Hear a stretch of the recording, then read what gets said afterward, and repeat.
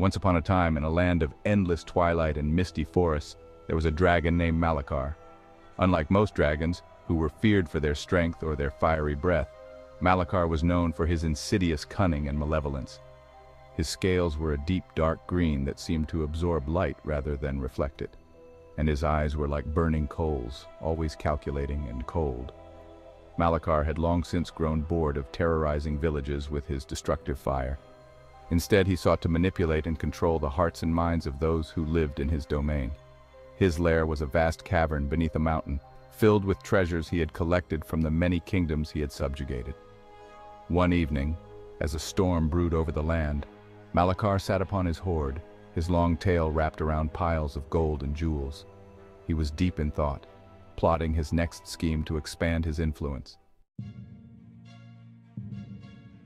His plans were interrupted when a young woman clad in a simple cloak approached the entrance of his cavern. The woman was Elara, a humble healer from a nearby village. Her village had been suffering from a mysterious blight that withered crops and sickened livestock. The villagers had tried everything they could think of, but to no avail. Desperate, Elara had ventured into the dragon's domain, hoping that Malakar might be able to help her if only for the right price. Malakar, intrigued by the audacity of the young woman, decided to entertain her. He allowed her to approach his hoard, though he kept his distance, watching her with a mixture of curiosity and amusement. "What brings you to my lair, little healer?" he rumbled, his voice echoing ominously through the cavern.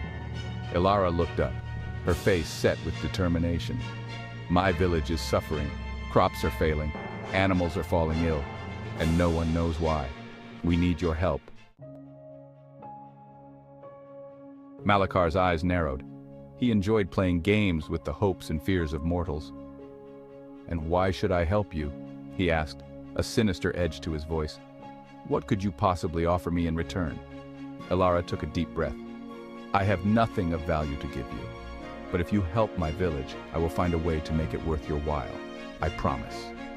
Malakar was intrigued by her sincerity and her boldness. He decided to test her resolve. "Very well, I will help you, but under one condition.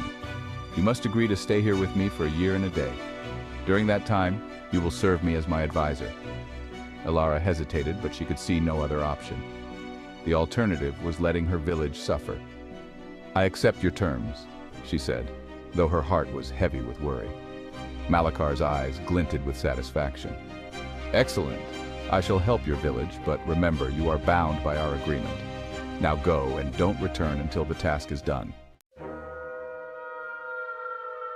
Elara left the cavern feeling a strange mixture of relief and trepidation.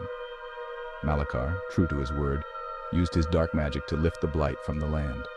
He wove enchantments that restored the crops and healed the animals, but he did so in a way that left his mark. The village prospered, but with a shadow of unease hanging over them. When Elara returned to the cavern after a year and a day, she found Malakar waiting for her. He had grown bored of his lair and had begun to look upon her as a useful distraction. "Welcome back, Elara," he said. "Are you ready to serve me?" Elara nodded, though she was deeply troubled. She spent the next year working with Malakar, learning about his dark magic and the intricate webs he wove to control and manipulate. She became adept at reading his moods and anticipating his needs, all the while plotting her own escape. One night, when Malakar was deeply engrossed in his dark magic, Elara slipped away to a hidden chamber she had discovered. In that chamber she found an ancient artifact, a crystal of immense power that had been used by the ancients to bind and seal evil entities. Elara took the crystal and carefully made her way back to the main cavern. She waited until Malakar was asleep, then she used the crystal to invoke a powerful spell. The spell was designed to imprison Malakar in his own cavern, trapping him in a timeless prison where he could do no more harm. As the spell took hold, Malakar woke and realized what was happening. His fury was palpable, but the crystal's power was too strong. He roared in anger and frustration as he was sealed within the cavern, his freedom and power slipping away.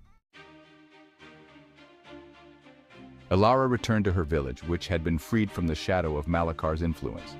The land thrived, and the people celebrated her bravery and sacrifice. Though she had spent a year in servitude to an evil dragon, she had emerged victorious, having saved not only her village but many others from Malakar's insidious grip. And so, the tale of Elara and Malakar became a legend, a story of courage, cleverness, and the triumph of good over evil. The dragon's cavern remained a place of ominous silence, a reminder of the darkness that once threatened the land, now forever contained by the bravery of one determined woman.